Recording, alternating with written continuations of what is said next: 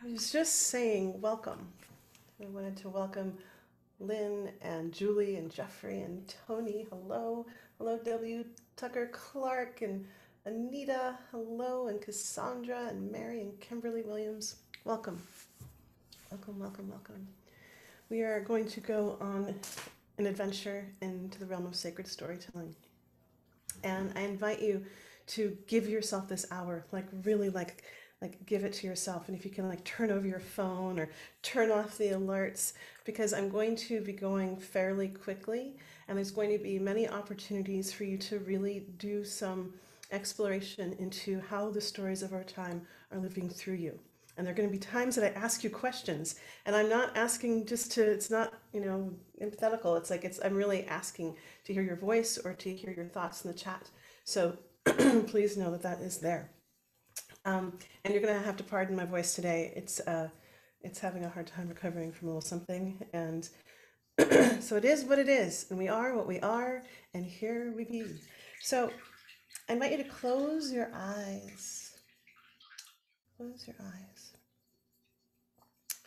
And I invite you to come into this space of just noticing how is your body in location? So we're going to start off with a noticing exercise. And in this noticing, just noticing how are you seated? Our body tells everything. And so are you seated so that you're leaning forward? Are you slunched over? Are you like leaning way back? Are you off to the side? Before you do anything, don't change it. At first, just do this real body scan just to notice and to really notice what it feels like in that position. And perhaps you're sitting in this like wonderfully aligned and balanced position, and you're like, wow, that feels good. I worked. I worked to come into that kind of alignment. My core muscles are strong, my back is straight, and it feels good to be held in the world this way. I feel supported from behind and met in the front and all the things. And that might be amazing. If you're a little bit like me, I just found myself leaning forward and I was like, you know what? How about this balance? And so I invite you to come into this place of balance where you really are resting on your sit bones. And as if you could breathe in from the bottom of your feet, breathing in from the bottom of your feet, really feeling what it is to be connected to the floor. I'm going to use the word floor right now, but I'm actually going to ask you to connect to something else, to the origin life that your floor is built from. So mine is wood. Yours might be linoleum.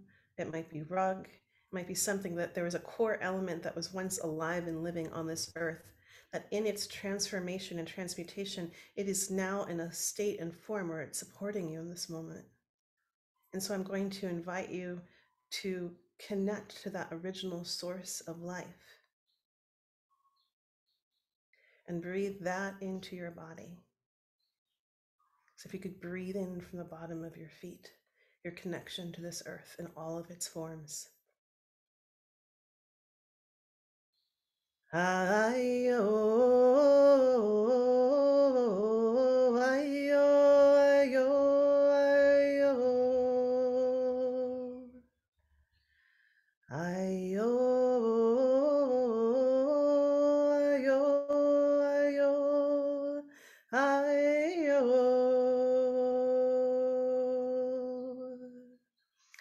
Ayo, ayo, ayo, ayo, ayo. And from this place of connection, I'm going to invite you to place your hand on your heart and on your belly, connecting to that core wisdom that is yours, that lives inside your gut, that place that we know that has a second brain inside of it. There's so much intelligence there, connecting to your heart and really coming to this place of understanding what brought you to this doorway of this realm of sacred storytelling. What calls you here? What inside of you is asking to speak out, to be heard, to be witnessed? What inside of you is asking to be revealed, to be expressed? Are there stories inside you that are just like, it's just time for you to tell them because you've got wisdom to share? Are there stories inside of you that are locked up into these kind of hard forms of stuck energy and are causing a form of depression in your system because a life force can't move through because there's something that's asking to be alchemized, healed, revealed, transformed. Is the muse knocking at your door, pleading for you to open your channel because the new stories of our time are ready to come through you. You've been chosen. I say that it's not like we're special if we've been chosen. It's just that we're alive to understanding the power of our vessels. We know how to work with them. This muse energy, this life force energy, I really believe it will come to anyone who's willing to open to play to it.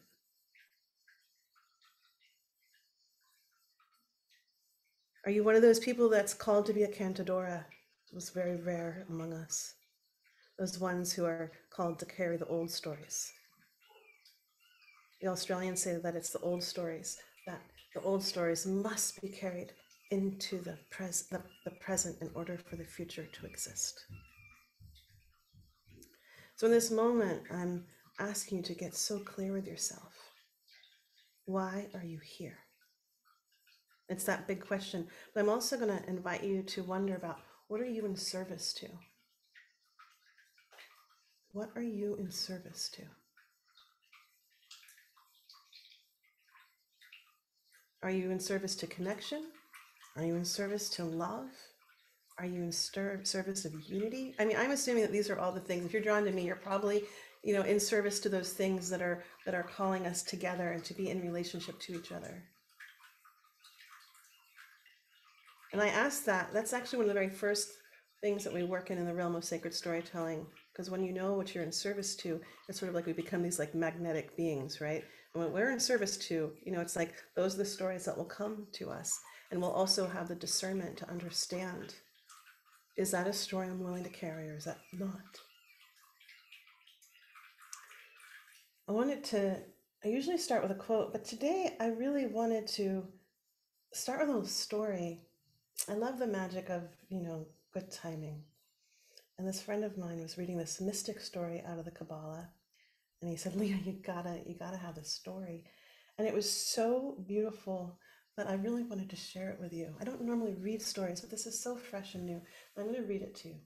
And so this is a very mystic approach of storytelling. And this is the last paragraph of this whole book on Jewish mysticism and the Kabbalah.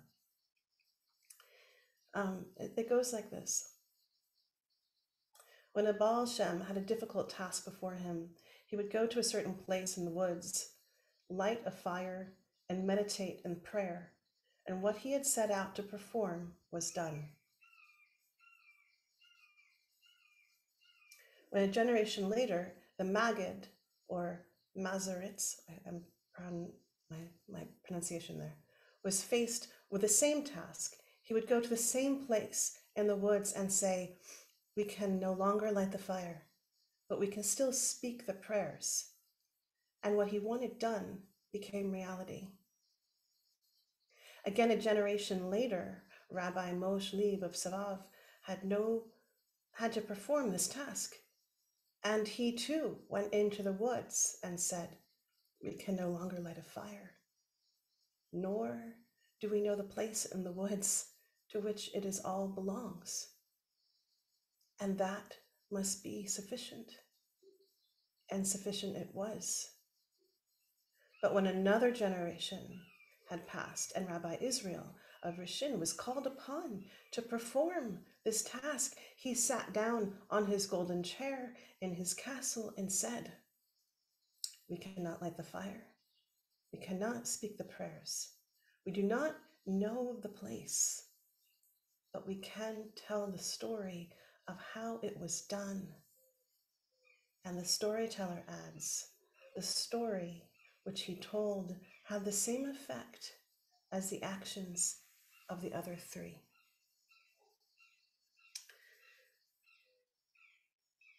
This is a book on major trends in Jewish mysticism.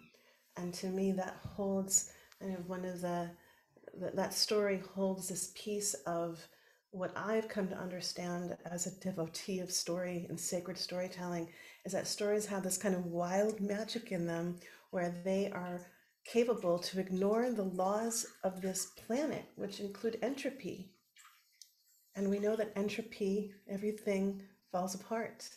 Your house is going to fall apart, the tree is going to crumble, all the things are going to go, right? But stories can live on. And in this time when, and there's in so many circles, when so many things are falling apart and so many systems are being revealed as really not working and are not in our best interest to be fully thriving on this planet, in the kind of ecosystem that apparently we were designed to be here in. And when there's this desire among so many to remember and learn how to regenerate to ways that are sustainable on this planet, that little story to me held some of the greatest secrets, that you might not know the practice, you might not know the place, but if you can carry the story, you can hold the medicine and the power of the practice itself. That is like the secret of storytelling, if I've ever heard it. I often think of storytellers as being these kind of magical beings. Pardon me, I have to plug my computer in. That can live in the past, the present, and the future at once. Who else gets to do that? And be present. That's just it. And be present. Okay, what's a story? Let's get into this. What is a story? This is a question for all of us. Here we are talking about this stuff.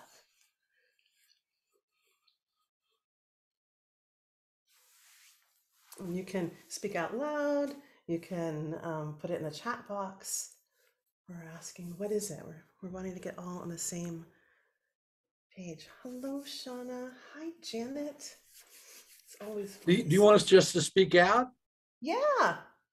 Oh, hi, this is Tucker Clark, and I have followed many a master class. I'm a senior citizen, age 76, in a assisted living home, but I was a psychiatric social worker. I worked with Save the Children and in Ethiopia. I was a Peace Corps volunteer in Nepal. And one of the things that, in answer to your very simple question, is that through a lot of people like Neil Donald Walsh and Chris Beisch and all these people, I'm realizing that we all, in a way, create our own ego-based stories, and it's a lot of us don't bring them out. It's just that that's what rules us. And what is a sort of an maybe this is getting ahead of what you want to be talking about, but I find that it's just so rewarding now to be in this situation where I'm in a a protected environment. COVID's not going to get me, or no, it did. I got COVID, but Omicron. But I'm very much protected. I get 3 meals a day. My health care is. I'm going to ask you to bring this to a close. Yeah. The very simple thing is that when we are aware that we all create these ego-based things, then I want to be able to tell a sacred story that might involve a lot of, I call it based on a true story almost, in terms of my own biography. So that's the and thank you for this wonderful course. I look forward to it. Pleasure to have you here. Thank you for sharing the richness of life experience and the wondering that's brought you to this place. And what I really heard you saying is like the power of stories, right? That they can take hold of us. And let's really let's bookmark that piece. And I'm going to continue going on. Lynn is saying, and sorry, I have to do this because sometimes my computer won't spotlight just on voice. Okay. For the recording. Lynn is saying that stories are using works to describe an experience imagined or real. Using works to describe an experience imagined or real. Love that. Words. Thank you. Okay. Using words. Okay. And Roy is saying it is the spirit of the past speaking out through us today. Okay. The spirit of the past speaking to us through today. I love that. Jeffrey is saying, what is a story? An instructive narrative. Okay. Any other ideas on what a story is? One of the ways that I look at story is that it's, humans often refer to themselves in reference to the latest technology. So I'm going to use that kind of modality of thinking. We used to refer to ourselves as in reference to machines. Now it's computers. And so I'm going to say, okay, well then a computer is an operating system. I'm just going to pause for a second. So what are we doing? We're using metaphor. What is metaphor? It's the language of spirit speaking to us through the story. Okay, stories actually speak in metaphors. They speak a different language. That's why I'm so committed to this, because it's almost a lost art to be in relationship to story itself. So if we look at story, it's an operating system, and in that story, it teaches us our beliefs, our values, and what we believe is possible. So follow the language, right? Because our TV programming, it's right all there in the language, for heaven's sakes. And so it's like, what were the original television shows that showed you what to expect from the world, what roles you could play, what were you going to expect from love, what, all the different things, right? How much money could you expect? What were you going to expect? How are you going to be expect to be treated? One, really rough thing that we're working with. I love how awake we've become to our storytelling through the media. And now we're seeing not just white people, it's like we're understanding, no, there's a whole planet of all these different colors and all these different voices and all these different perspectives, and our stories need to represent them because they are imprinting this idea of what life is, whether it's real or not. It's imprinting this idea. We can look at the impact of stories when we look at what is going on in our relationship in the police force and the fear, like what, we're seeing the trigger happiness, towards around the violence against Black men in particularly. Where does that stem from? Is it possible that our television programming is playing a part in that when they show so much violence and so much fear? What's happening to women when they're showing that at one point, massive statistics that women are being shown as being raped in our television stories? What does that train our young girls to expect from life? So I want to invite you to, we're putting on our sacred storytelling lenses and really coming to this place of examining the stories of our time and how are they consciously or unconsciously, right, as W. Tucker Clark, having power over or power in or connecting into our power system, our life force power. I taught that for a long time, and I was just like on a walk the other day, and I was like, that's horrible. I hate leaving the story in that description because it's not the fullness of what a story is. And I understand story as being much more of a library of our consciousness, a library of the soul. And that to me feels like a more whole expression of what is a story, because our stories change and they transform. The stories that I tell about my life or what I expect from my life are very different from the stories that my mother could have told, and very different than what my grandmother could have told. And yet all of our stories are real and true and whole in the times that we're telling them. And as we tell them, we inform the capacity of those that are coming behind us.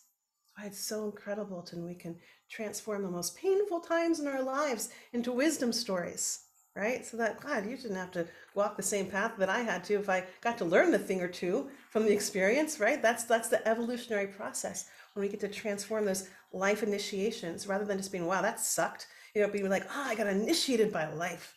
What did it call out in me? What did it offer me that nothing else did? So coming into these kinds of questions of like, how do I give my gifts? And could it be like the greatest challenges of my life is one of the greatest gifts that I can give to someone else because I learned a thing or two about how to be human and learn and live here. And you don't need to make my mistakes. You can learn from me and you can go on, or I can learn from you and go on. It's why it's like I really think of stories as being playing a major role in our evolutionary consciousness. That's why it kind of breaks my heart when people come to a place, and especially when I'm sitting beside elders or olders and they say, I don't have any stories to tell. I'm like, oh, what? Can't believe that. But what has happened in their world and in our society that would allow that belief system to live among them? Stories are powerful. So what's a sacred story? What's a sacred story? What makes it different? Again, I want to jump in because one of the things that I think that you're alluding to is that a lot of us, and maybe I have the benefit of age on some of the people here who look like youngsters, but or you look like a youngster. But the thing is that I think that we always have had in the Aborigines in Australia know that there's a source within us that and Joseph Campbell talks about, the universal unconscious. Carl Jung talks about the universal unconscious, and that we actually can, if we get past our ego function, meaning not that, we all talk about having a good ego. If you're a good health certified social worker, I understand, but that, so we've been taught that to try to develop a good ego. But what is really true is a lot of times when we go through a sort of like dark night of the soul, like Jesus and Buddha and everybody else did, that we can actually develop a kind of ability to communicate with the other, the source, which is part of all of us. And Great. I love. I'm gonna. I'm gonna yeah, I interrupt know, you I know. there. I love to go on and You have so much to share as a thing. Thank you. I really appreciate so thank you for allowing me to ramble on. Absolutely.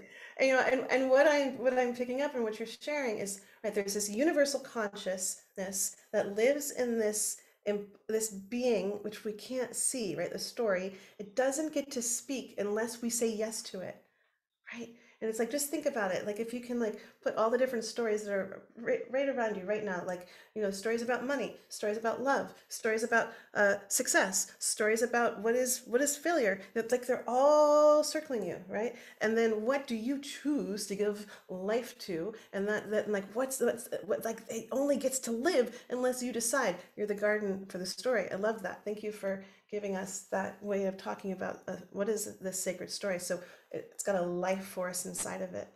I have an idea. Yes. Kind of concise. I think of it as like sharing the evolution of wisdom, a sacred story. So wisdom is like direct experience, right? And that's been assimilated. And then being able to share it in an evolutionary way for transformation would make it sacred to me. Yeah. So this, and what I'm hearing in this is a participation and an engagement of, like, sharing my wisdom, being in connection with someone else, and this generative relationship. Janet, I guess I have to call out Janet. Janet was in the very first story ceremony I ever did. It was amazing. It was so amazing. I still glean, I will actually come through memories of little things that came through in that time. It was so potent. And I think partially it's you, obviously, as the guide, and then the material, and then obviously the individuals we had. I think it was like 6 of us. But yeah, the people that were called in for that original kind of like opening of your evolution of this process was so potent. It was such a gift. Good to continue to play with you. Yeah, I feel really lucky. Like, there are really delightful people that come towards this. There's a resonance, and yeah, we want to be part of the story of our time, and we want to be alive, and we want to be aware of who we are as conscious creators. Lynn, I see your hand up. Yeah, I mean, I had typed this too, but I'll use my voice. So I said a sacred story would be something rooted in source, which is very general, but for me, it has a quality of being divinely guided and sharing a truth. And so for me, that sacred story, that truth serves humanity's highest good. And there's many flavors of story for all of us, different types of humans, but I'm seeing an evolution. There's very obviously, anyone who's looked at different stories sees this common archetypal thread. So when you just spoke that it serves humanity's highest good, I literally got chills. And I think you actually say it better than I say it. I just said it as sacred stories serve the thriving of all beings. That how do I know that this is a sacred story? That it serves humanity's highest good, It serves the thriving of all beings, meaning that, and so this is, and especially we're in the era of information. And I want to pause here to be like, we are made of stories. Humans, our first language was symbol, it's like and stories are made of symbols. And so, and metaphor, and we're made of stories, and stories are how we make meaning. It's how we make sense of the world. When we think about those first origin stories, they were all metaphors, and they were all instructional guides for how to be in relationship with the earth. When we think of creation stories, they tell us how the world works, literally. Here's the guidebook, here's how the planet works, here's your place in it. And yet when we're in the era of information, and I also want to speak about one other thing, when we're in a storied way, in a storied culture, you get to hear the voice of a storyteller. You get to see their body. Your animal instincts are on board. One of our guest teachers is going to be coming in from, originally he's from Greenland, and he would do this. He talks about how when they first come together, that they don't say hello, they don't ask how you are, they smell each other.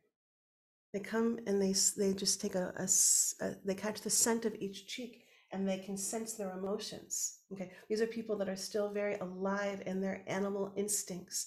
And I say this because when we are in a world that's filled with stories, and we're in connection to the people who are telling those stories, our animal bodies are able to read all the information. Is this person trustworthy? Does this person have my best interest in mind? You can feel all these things, but we're living in a time of information. And so we don't know the source of our information. We don't know the source of the creator. We don't know what they're in service to, right? So then we're in the game of resonance. Okay. Does that story have fear? Do I have fear in me? Do we meet? Yes. Does that story have possibility? Do I have possibility? Do we meet? Hopefully. Does that story have optimism? Do I have optimism? Hopefully. So it's like, it's a real tricky time that we are living in as being storied people, and being disconnected from our storytellers, and being disconnected from ourselves as humans. One of the things that human part of ourselves, and as someone who worked in the environmental movement for a very long time, I skip telling you guys my stories. Sometimes I do these classes, very often, and I kind of get bored with telling my own story, just because I find it more exciting to talk about stories than myself. But a little bit part of my journey is that I entered into the world of really, I was born in a time where like, oh my God, we got to race to save the planet. And that was indoctrinated into me at a very young age. And I really did. I also really loved theater and writing and storytelling. And I went off, studied theater professionally in New York City, learned that the business of theater is kind of a weird world that I was not going to have fun in, and went on to get my college degree, where I was really introduced to the wilderness. And I came into this place of really coming to, if we can't actually save ourselves, we can't save the planet. I would say that was kind of like the beginning of my own thought process. Now I don't use the word save. I don't think anybody needs to be saved. If we're trying to get the savior complex, it's like, oh my God, the story of victimhood that we're buying into. If you, W. Tucker Clark, have to be saved, what am I saying to you and me if I believe that story? I'm agreeing that I have more life force power, access to more life force power than you do. Well, no, that's not true. So I say all this because coming back to this idea of this, how do we really have an impact and influence on the times that we're living in? And that was part of my weaving of my journey. How do I stand as a healer for these times? How do I be part of the restoration, the regeneration?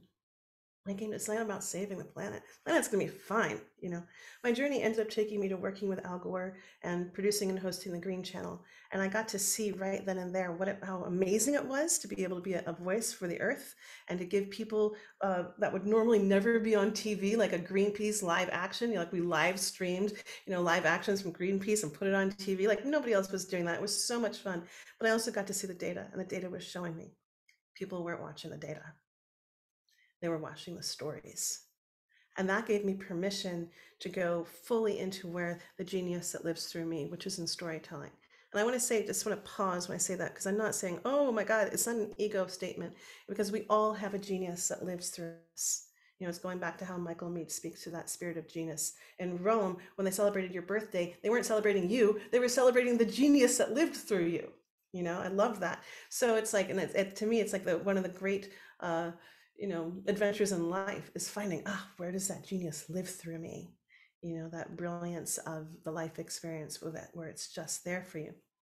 So coming back around to this idea of what is a sacred story and why is it so important, and that through all those studies, I really came to, and being working on the front lines and going to the climate talks, the UN climate talks, and being in the media machine and really seeing it from the inside out, I really came to that the Earth's going to be fine. It's going to be fine.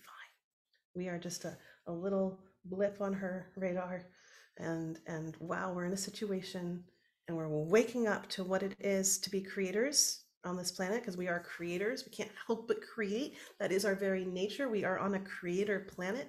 I'm going to pause here and go, all the ancients believe that the earth was sung, spoken, and chanted into existence. I'm going to say it again because this is like kind of mind-blowing when you understand that this is one of the first wisdom teachings from all the ancient religions agree that the world was sung, spoken, and chanted into existence.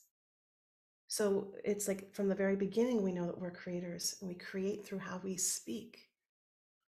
So coming into this place of like, now there's all this shame stories going on where people are bad for the planet. That story in service of, where is this line that I just love so much? Humanity's highest good? I don't think it is. I think that's a dangerous story. So when we come back to this idea of, I think the planet's going to be fine. I think there's going to be a lot of structure and restructuring. I don't know that all the humans are going to make it through this, whatever we're going to go through. I have no idea. Probably the more you understand how to learn with the earth, the better. There's probably going to be a great separation. Those who want to live on earth, those who don't, I don't know, but a lot of humans are probably going to make it through. I think what's really at stake, and the thing that I'm really committed to, is our humanity, because I think our humanity is at stake. How will we live with ourselves if we created a place where other beings, such as trees and plants and icebergs and wild boar, can't live with us? Can I jump in for a half a second too? I'm gonna, if it's really half a second.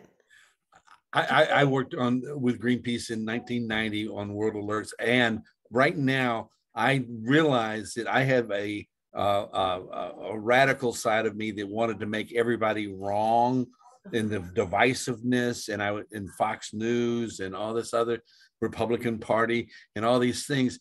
And that's part of non-sacred stories, and that to be able to plug into other things is really important to me. So I just wanted to say that to you, because it's not going to be fine unless we all take on our sacred stories. I love that. And you know what I love about what you just talked about is this idea. And here's why I love getting to stand in the world of sacred storyteller. It's when you live in the world of sacred storyteller, I feel like you've got the keys to liberation. Okay, you get the get out of jail free card, because you get out of that dualistic thinking of that there is a right and a wrong, and you get, it's like, I teach a class, it's called Tell a Bigger Story. It's like, how big can your story become when there's space for all the things? We know you can't have the dark without the light. It's like that we need these opposing factors. When you learn how to tell a story, you get to understand what it is to have healthy conflict versus drama. That's a whole other side thing that we don't really have time to talk about, but think about that in your life. It's like, and when I was working on peace studies, it was like, no, we're looking for peaceful conflict, not the avoidance of conflict. Conflict creates change.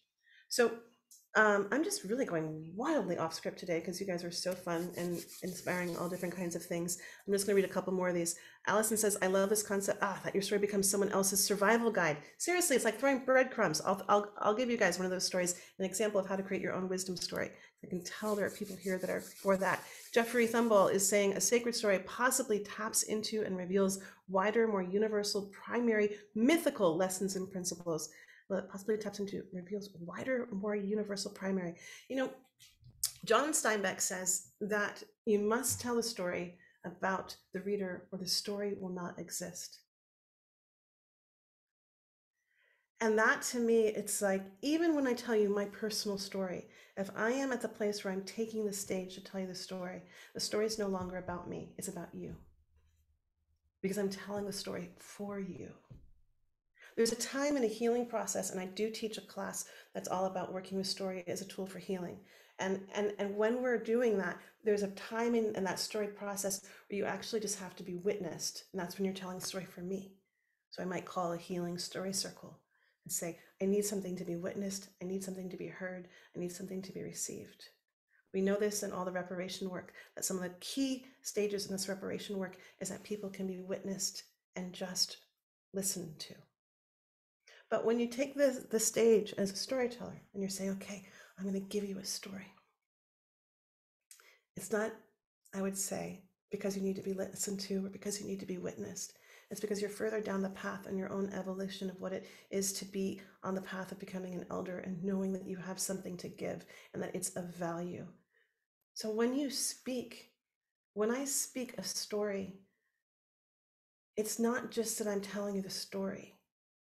It's that underneath it, I'm saying that you're so valuable, that your life is so valuable, that I'm willing to touch the spark of life itself, if that will ignite the spark in you. And that can be dangerous business to step into the flame of the muse. I think about that because we have a lot of warnings at 27 Club, right? All those amazing musicians that just came so close to the flame and kind of lost the capacity to be human. So I feel like we're in this extraordinary evolutionary time where we're really learning what does it mean to be a conscious creator, and how can I bridge this relationship with the unseen world and that source of life? How can I be a vessel for that? And brush my teeth in the morning, have a healthy relationships, be someone that wants people want to hang out with, and enjoy life as a human. And I feel like that is a great task. Randall's saying that a sacred story is an archetypal story. Yes, Gilgamesh, Aina, the quest of the hero, Divine Mother. Yeah, and that archetypal, again, we're getting to that universal piece. So here's the thing about calling something a sacred story. It's a complete setup. And I'm sorry to say that. And it's a setup in terms of how we employ that language.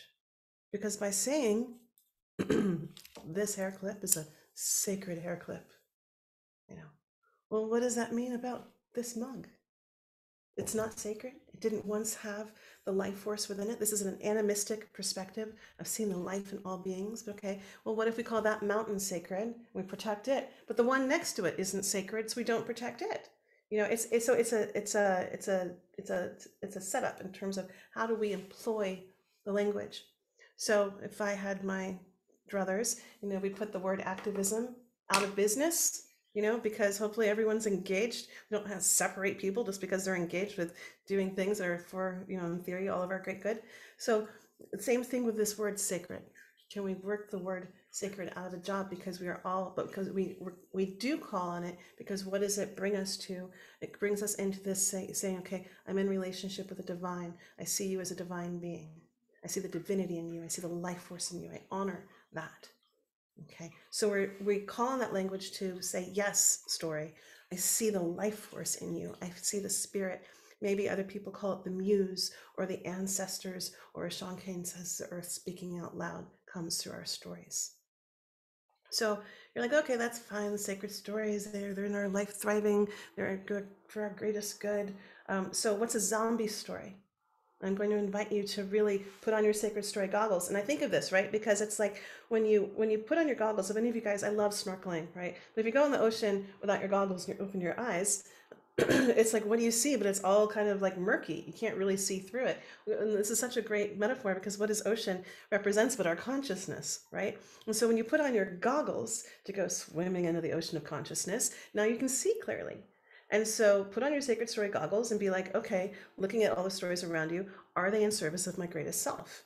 Are they planting fear, or are they planting possibility?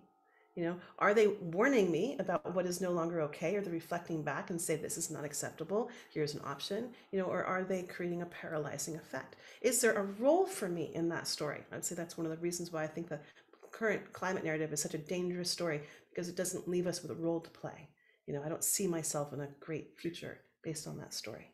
It's a broken story. So, and by the way, on April 22nd, we'll be working with, on Earth Day, we'll be working in the story ceremony, healing that story together. So just putting a little seed for that.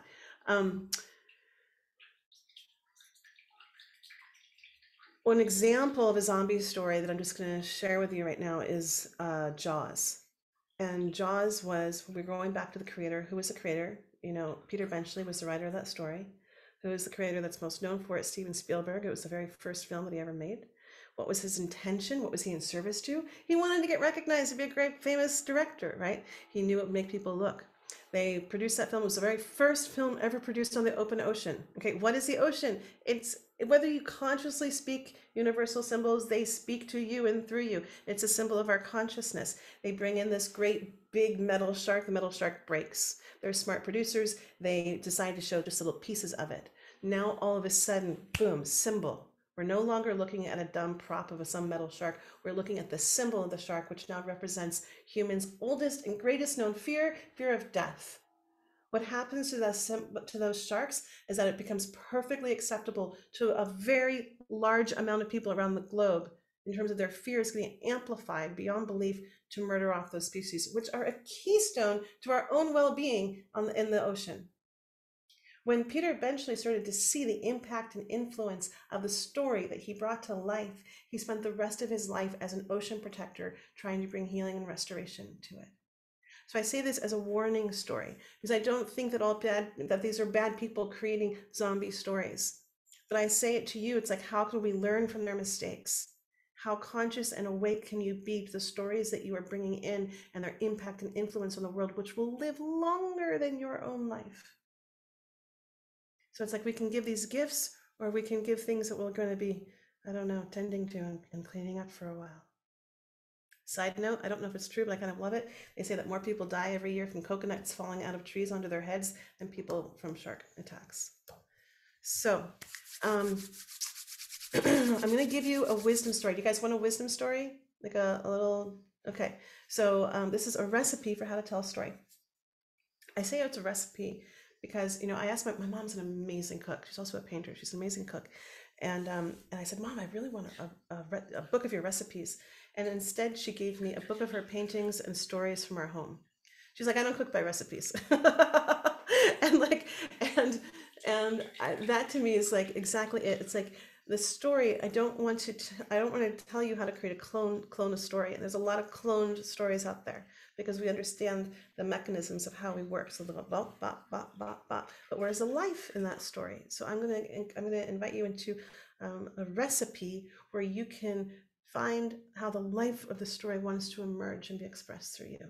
Okay, so the number one key when approaching a sacred story is make life for the spirit. Okay, that means you got to give your ego the day off. Okay, that means that you got to go to your story and say, you know, if it's a wisdom story, I like taking wisdom stories out of times that really sucked. So think about that time in your life that really sucked. You kind of wish it hadn't happened. You're definitely not going back there. And now you want to make that time kind of part of your soul stories. You know, it's a story of your soul. So you have to be, there's only a couple rules out of it, of a wisdom story. You have to be on the other side. Okay, so you can't still be in it. If you're still in it, we talk about creating a medicine story, but that's not what we're talking about. We're talking about creating a wisdom story. And you have to be willing, W. Tucker Clark, planted the seed, you have to be willing to not be right. Okay, so if someone wronged you, you just have to be willing. You have to be willing to approach the story as if you are an innocent, okay, coming to it with fresh eyes, with a fresh perspective, and allow the story to emerge. What we're doing with a wisdom story is we're looking for the story that's bigger than your human experience. We're looking for the story that lives in your soul. Okay. So we've got the rules, we've got the foundation. The first question that you like to ask is, where does the story really begin? Where does the story really begin? The other thing that I'm just going to plant before we go into this is that because this is a story of your soul, we're looking at your story as now not just a sucky thing that happened to you, but some experience in your life that initiated you. This is an experience in life that initiated you. Okay, so if I were to tell you the story of when I was diagnosed with thyroid cancer, That story did not begin on the day that I showed up at the right doctor, finally, after searching for a long time, and he handed me this contract, and he said he was going to cut across my throat. That's not the day that story started. The stories began when I was 4 years old. See, my mother, who was a painter I told you about, had all these artist friends, and they would make me this kind of cool things. And one of them had made me this embroidered um, picture on my wall, and it was of this woman giving flowers to all these children. And embroidered into this tapestry, it said, "Give what you have, Leah. It might mean more than you dare to think." And I remember being 4 years old and just learning how to read and like reading it over and over and over again. "Give what you have, Leah." I mean, she wrote my name in it, so I really knew that I had to get the message. It might mean more than you dare to think. And I didn't know what I had until all of a sudden I was sitting across from a doctor who was telling me that they were going to cut across my throat, and there was a very good chance that I could lose my voice. And then I knew what I had. Okay, so I'm just taking a pause here. It's about having a moment. If I sat down there to try to tell you my story and I was like, "Well, once upon a time, blah, blah," I might never have made this kind of connection, right? But I'm telling a bigger story, the story of the soul. And remember, I'm telling a story about you.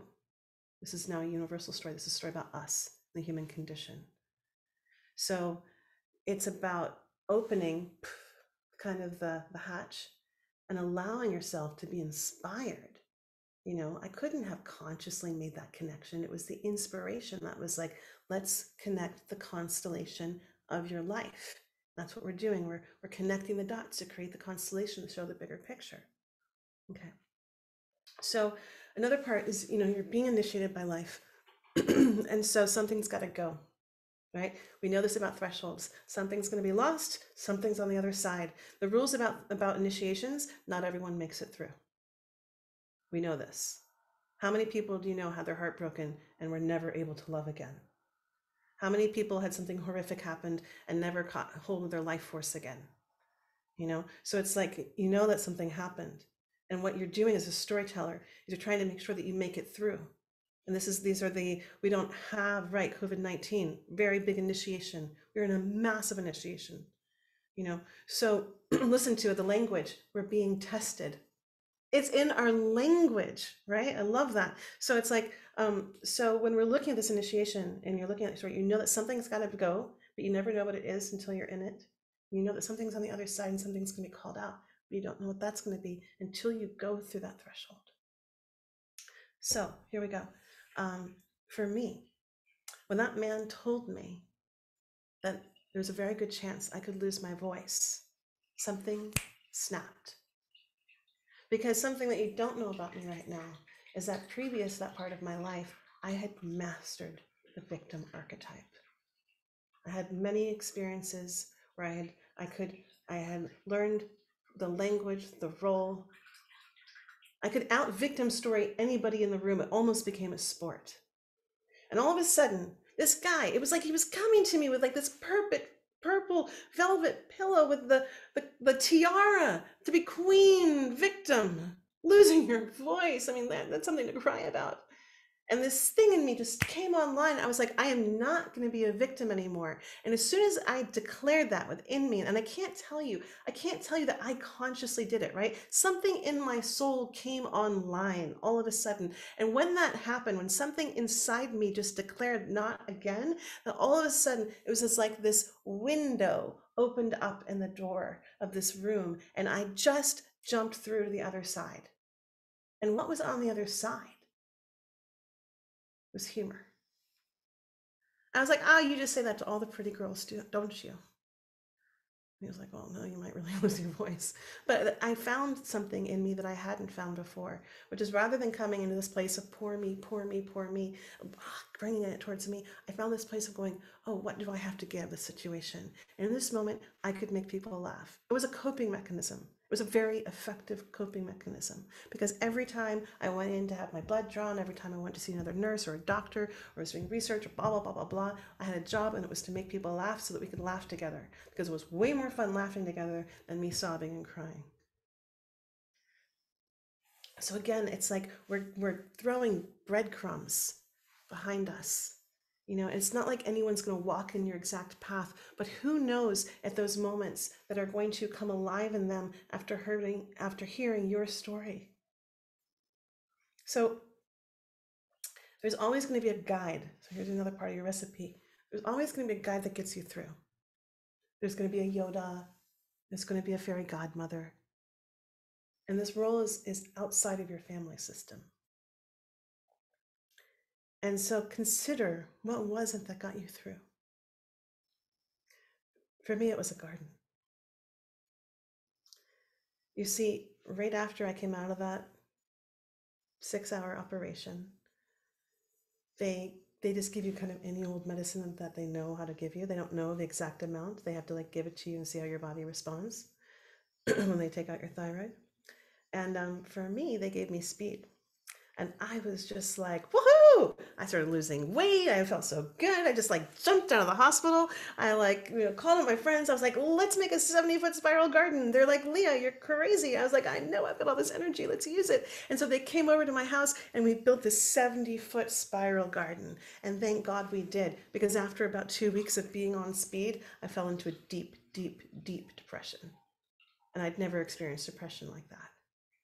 I'll never forget walking down the road and seeing this light fall in a leaf and knowing in my mind that there'd been a time when something like that would give me pleasure, and now everything just looked black and white. And all I had was energy was to get up, to go to work, and to come back. There was no like joy of life in between. But every morning I would get up and I would walk the spirals of that garden and I would say my gratitude. And gratitude was not popular. I was not in any kind of religious community. Nobody taught me about it. Oprah wasn't talking about it.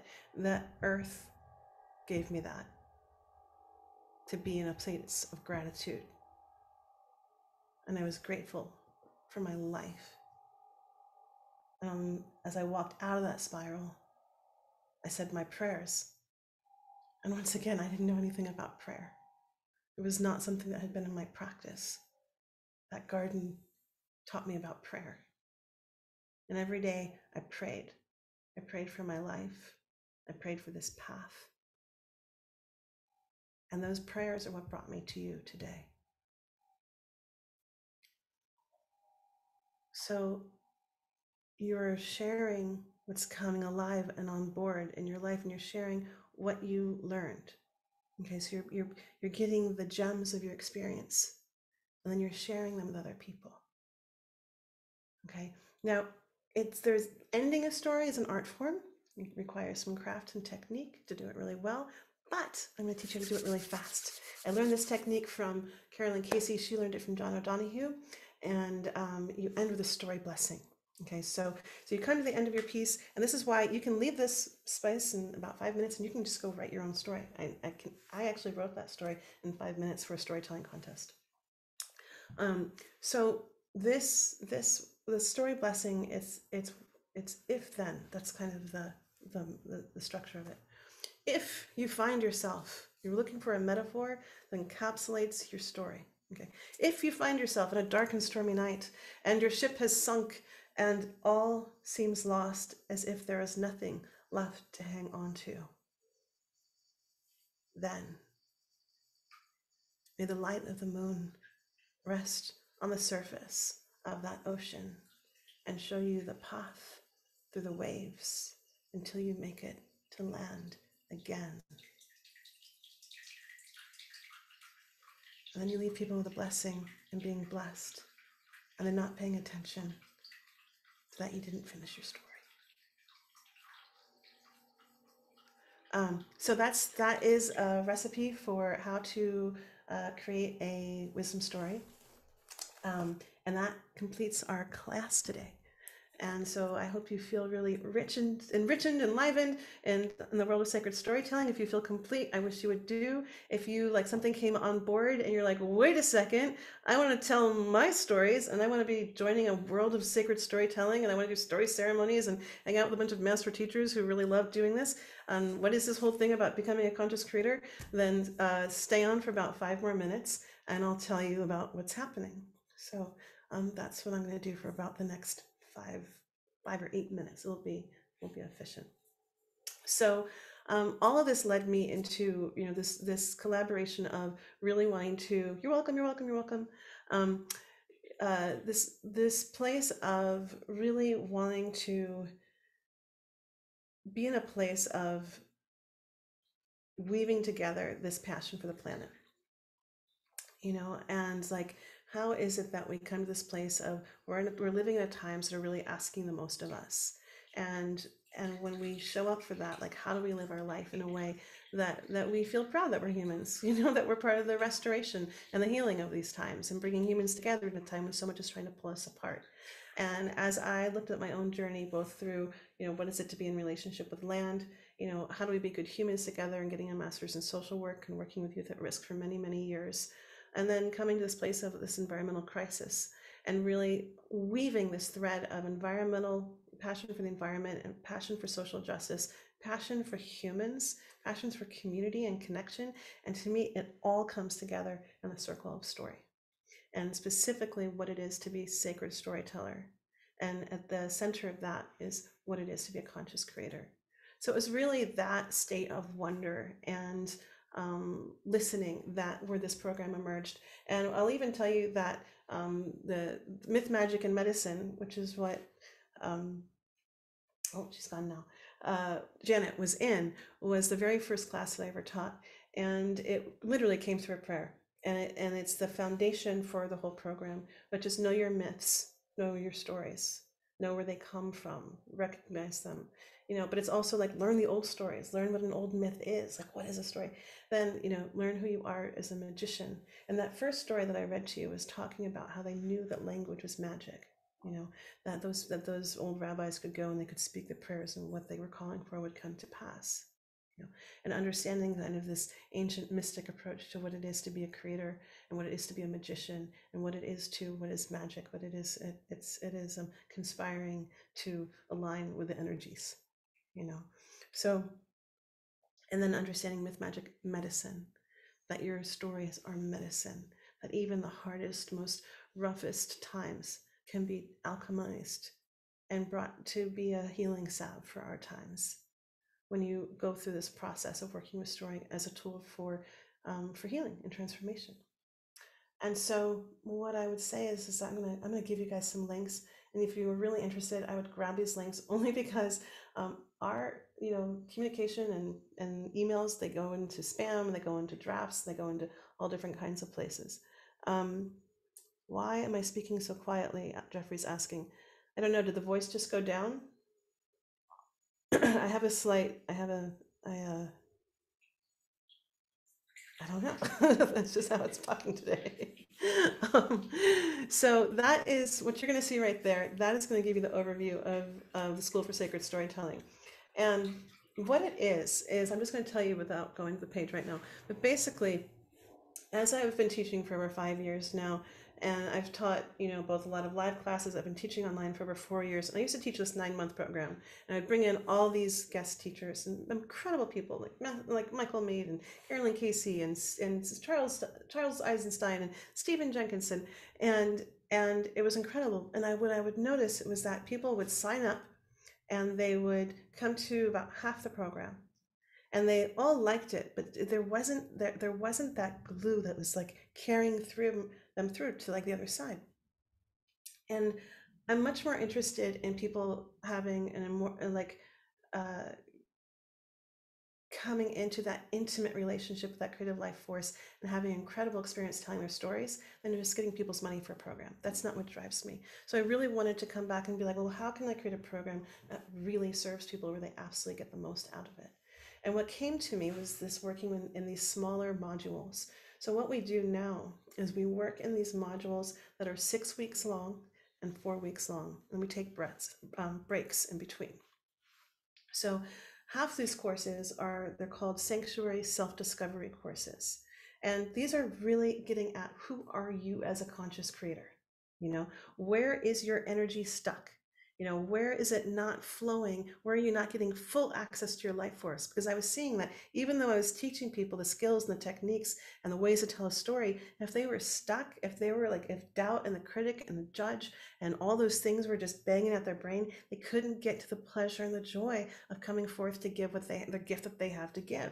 So I was like, we've got to get in there and get to that conscious creator place. So what I'll show you right here is how the program works. And then I'll take you on a little tour of the course that's happening right now that you can actually jump in on if you're feeling like this is for you.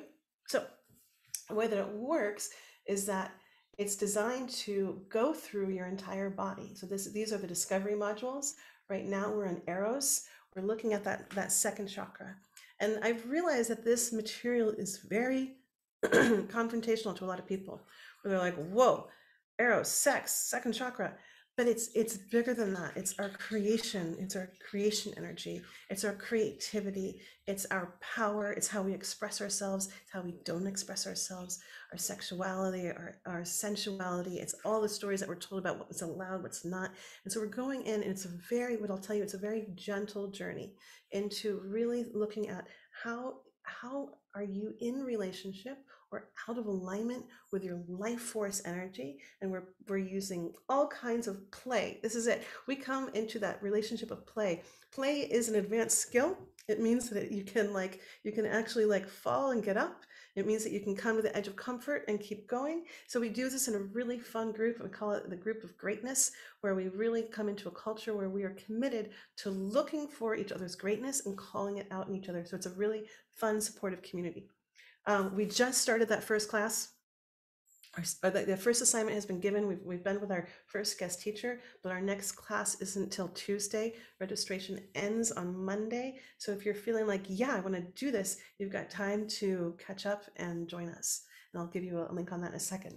So the rest of the program, so we're going to, after that, we take 2 weeks off. We're going to come out and we're going to tell our wisdom stories. So we're going to have 4 weeks to really work on, develop, practice, rehearse, and then we end with a little storytelling festival. Super fun. There's poems, there's songs, we play. It's just like life is good. It's just like life is a good moment.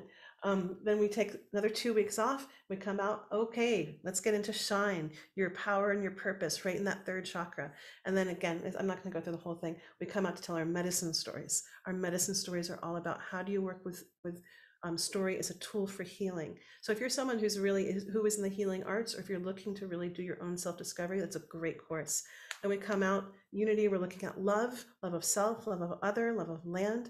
And then we come out to do teaching stories. Teaching stories is almost a lost art. Many people don't even know how to create a teaching story. It's not a story that makes a point of view, but it actually teaches people how to live in the world. And it's much more of an indigenous form of teaching, of storytelling. And so we're going to get to touch the spark of that. Then we come out to third chakra. I always call it the third chakra. It's the fifth chakra. It's the throat chakra. Speak your spark. This is where we're really looking at, where is your voice being blocked?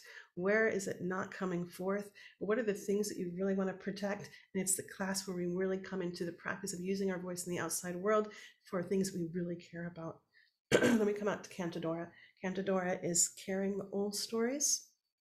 And it's almost a lost art. A lot of those old stories are being lost, and we learn how to handle them in respect and reverence for what they are, and also looking at how do we carry them in our times.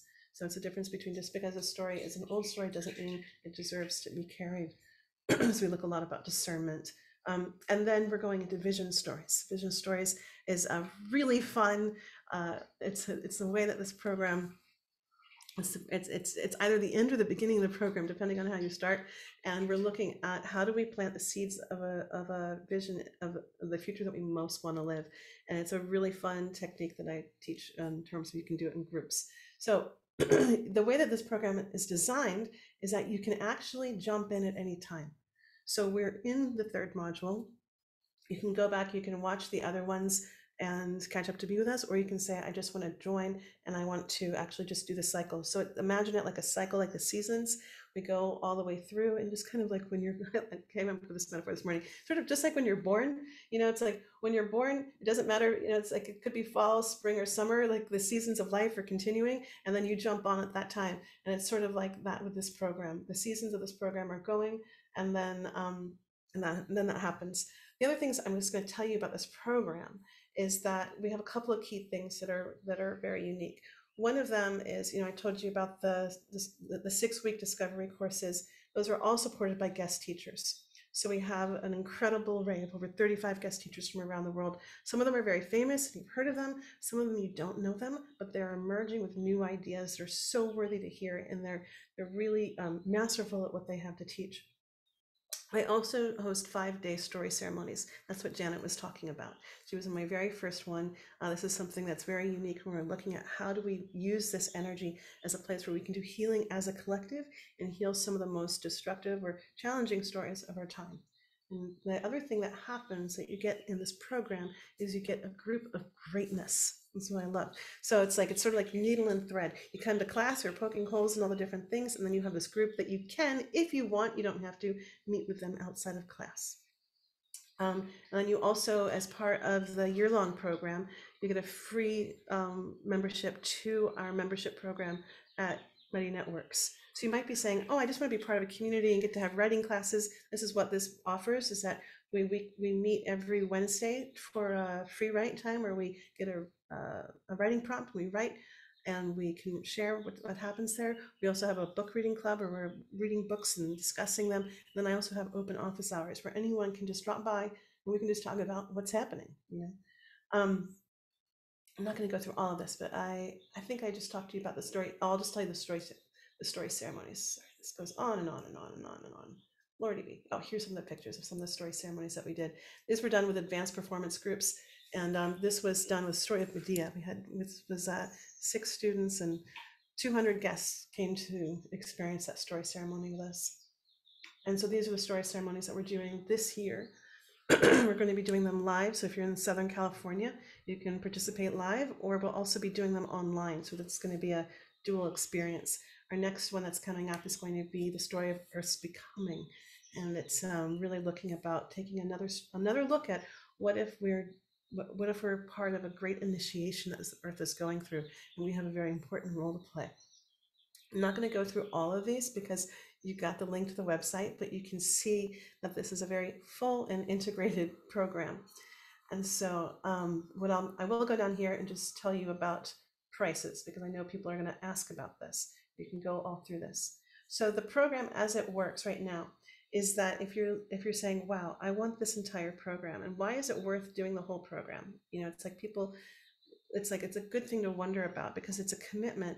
And what I know as someone who has a practice of writing and creating, and as someone who's been a professional creator and producer my whole life, when you commit to something, it commits to you.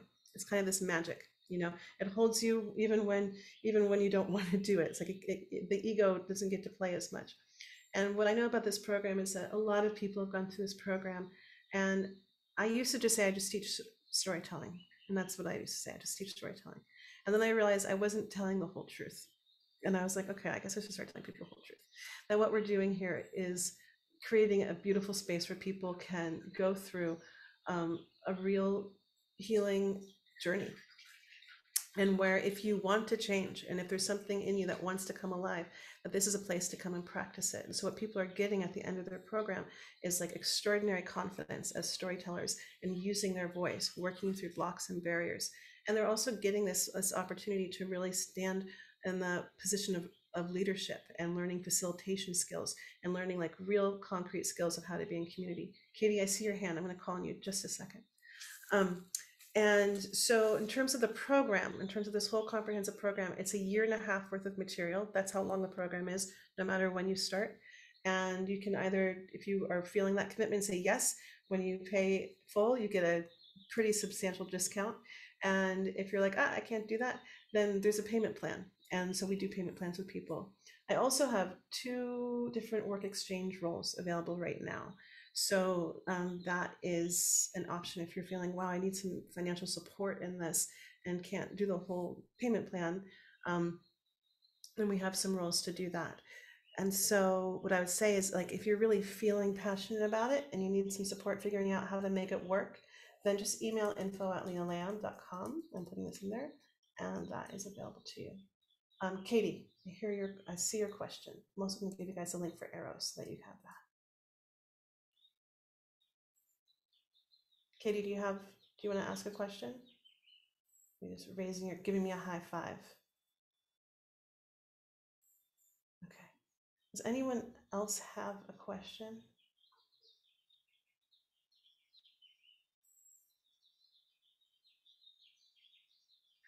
Cassandra? Thank you. I just wanted to start off by really thanking you for this offering and thanking you for the work that you do. I love that your modules correspond to the chakras. And the question that I have is, do you suggest, as the leader and the facilitator of this process, that we enter into the cycle in a place where we feel some mastery over that particular chakra? Or do you suggest that we start maybe where we have trouble accessing that chakra, or it doesn't matter? It really doesn't matter. And it's like, what I would say is, I just want to say thank you. Thank you for seeing and receiving this work so beautifully. And I would say, like, if you're feeling the call, like, why put it off? I mean, it sounds like a kind of a funny thing to say. It's like, I always tell people when they ask me if it's for them, I just say, come back to your bones. And if you're feeling a yes, if you're feeling a tickle, if you're feeling a little bit of fear and like that butterfly, and it's like, to me, that says, oh, something's trying to emerge. And there's also some energy that's in there that's kind of like, oh, could be challenging. Eros is a beautiful class. And what I would say, it's like, go to where you feel a little bit of challenge, because what are you doing the work for? It's like, if it's something that you feel like you have full mastery in, then do you need a class for that? It's like, I like to go to the places where, like, oh, where am I going to get to grow? Where am I going to get to shift? What's going to give me an opportunity to move through something that I haven't been able to move through on my own? And to me, that's like the power of coming into community. And I would say, I do evergreen classes, meaning that you can go back and you can watch the recordings, and I make that possible so that people can have it. But if you're going to ask me where the real medicine is and where the real magic of this work is, it's where we get to come in together in community. Because as Anita comes through something, and she comes through an awareness, and she comes through and she tells her story, we all get to receive that medicine. And so it's something, it's like, I always tell people, don't do a class by yourself. Make sure that you do it in community, because storytelling is meant to be done in community. And so that, to me, is the power of coming into that live experience. I also just put the link in for the Eros class. And I can, for anyone that wants to see that, we are registering for that right now as we speak. And you have until Monday, so I can walk through that. Any other questions? Okay, I'm just going to show you Eros because you get to see our guest speakers, and these guys are amazing. So here we have Eros. This is all about, again, I've noticed that people are like, whoa, Eros, no, sexuality, and it's like, it's like this source of your creativity. That's what we're going for. And this is where I like to show people the wide variety of classes that we're doing. So these are our guest teachers who are supporting your journey. And it's really designed, someone came in, and I'll tell you, the people that are in there's a little bit of trepidation. They're like, this is a little provocative for me. I don't know how comfortable I am with this material. And we only go as fast as you can. I was thinking about one of my favorite healers. If you guys are on Maui, the most profound healer I've ever met is Jorg, in terms of working with muscles. And he comes in, and he's able to come and work with your muscles in such a gentle way that they find themselves into alignment. So he's not one of those chiropractors that comes in and like yanks you all about and yanks you out of yourself and cracks you open. And that, I'm much more of Jorg's style. It's like, how much of a gentle approach that we can come in, where we rest your nervous system into a sense where it can find and ease its way into alignment, so that creative life force can come and fully emerge through you. And so that is the approach that we're working with in this class. We just took a class with Kate Singley. She's our guest teacher of this past yesterday, and this beautiful class on mindful erotic embodiment. This isn't about primal screams or getting naked or doing anything of that. She does this beautiful sensory awareness of just coming into relationship with your eros. Can you feel it? Can you sense it? She gave us some daily practices.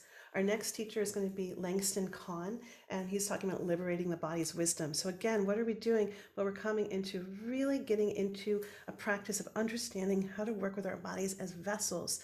You know, when I went to school for the performing arts, it was, you know, it's like the triple threat. Can you dance? Can you sing? Can you act? You had to be in relationship with your body for the spirit to live through you. You know, the spirit of the story, the spirit of the act, the spirit of the dance. And so again, that's how we're entering into this, is this embodiment place.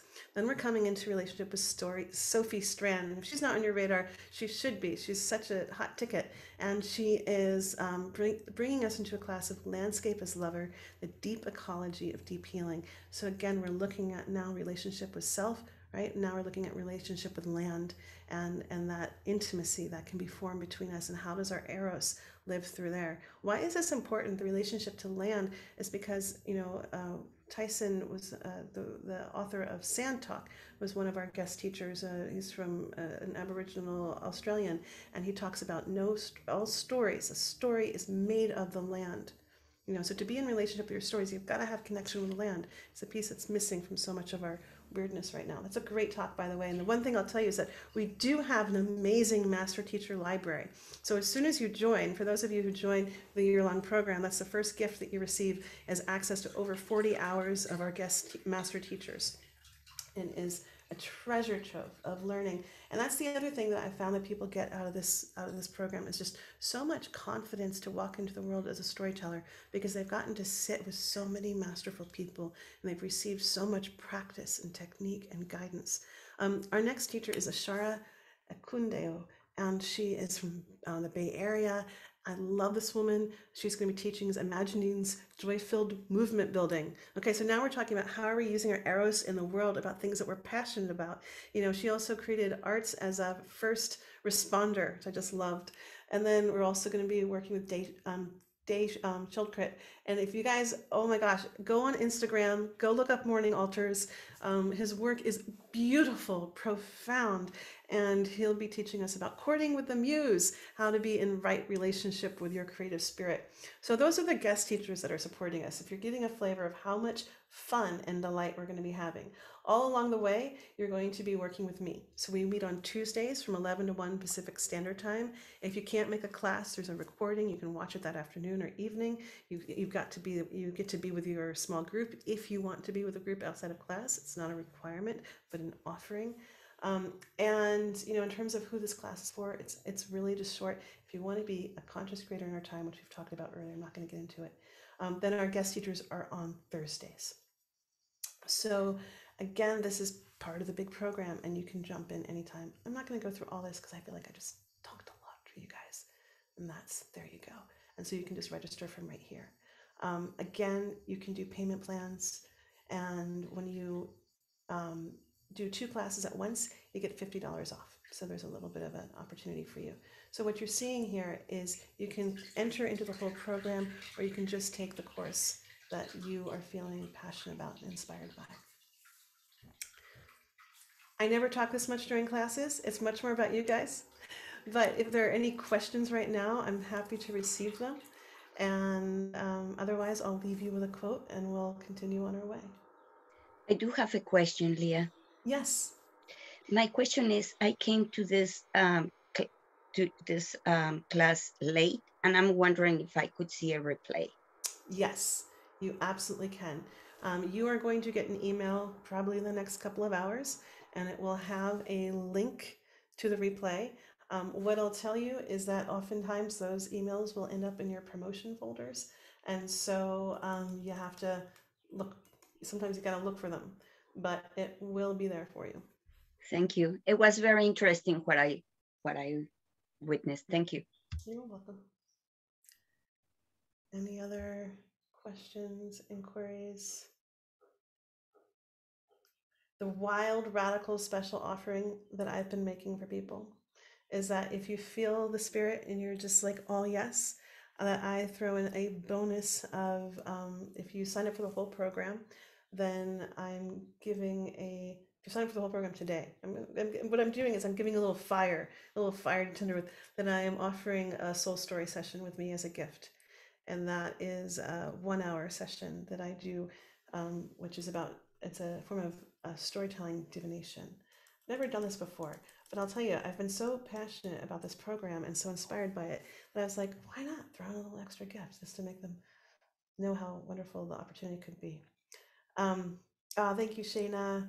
Yeah, that was fun having you in Sanctuary. And Shayna's in our weekly story writing class, which is really fun. So I'm going to leave you with a quote. My cousin Helen, who is in her 90s now, was in the Warsaw Ghetto during World War II. And she and a bunch of other girls in the ghetto had to do sewing every day. And if you were found with a book, it was an automatic death. She had gotten hold of a copy of Gone with the Wind, and she would take 3 or 4 hours out of her sleeping time each night to read. And then, during the hour or so when they were sewing the next day, she would tell them all the story. These girls were risking certain death for a story.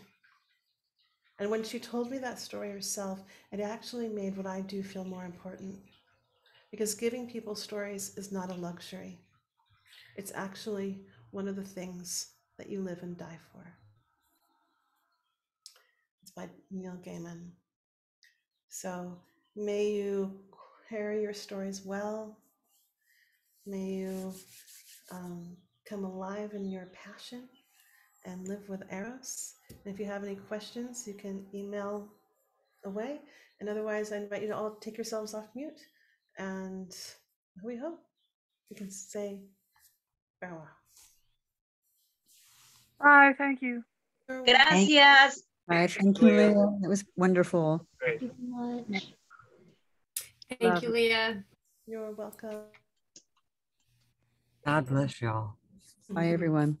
Bye, everyone. Mwah. Thank you.